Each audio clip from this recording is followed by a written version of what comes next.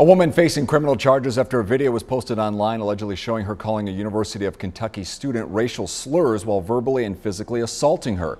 The video shows a student employee repeatedly being called racial slurs while working an overnight shift at the front desk of Boyd Hall. The university says it's this woman, Sophia Rosing, is responsible for the attack. She's facing several criminal charges, including 2 counts of assault, public intoxication, and disorderly conduct.